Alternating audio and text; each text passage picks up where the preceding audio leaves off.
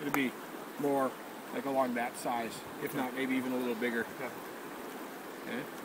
But again, caddis, little worms, mayflies, kind of that tapered body, has some tails, has some legs, obviously.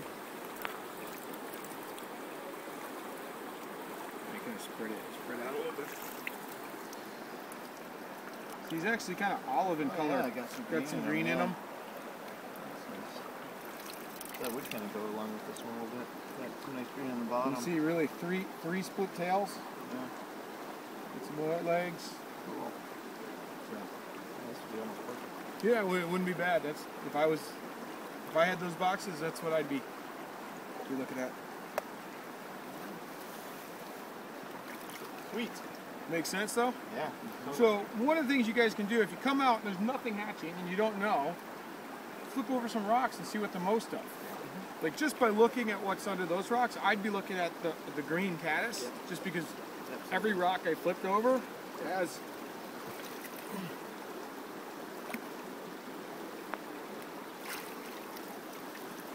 no matter what rock I flip over, it's got caddis on it. There's a lot of little crawly things in the bottom. Yeah, see, there's lots. Well, that's what I was finding. Lots of little ones. There's a little mini caddis. And there's a nymph. There's a nymph. There's a nymph. There's a nymph. Lots of little things crawling around. But I couldn't find any big enough ones to like show you. You know. Yeah. And those little micro ones, generally the fish they're that small. The fish aren't really going to be on those. But fish, you know, something that gets to more towards a fly size is generally what they're looking for.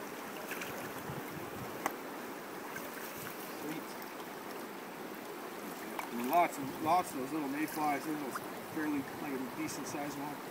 Little. This? Glued together. Yeah. That's going to be a caddis on the inside of it.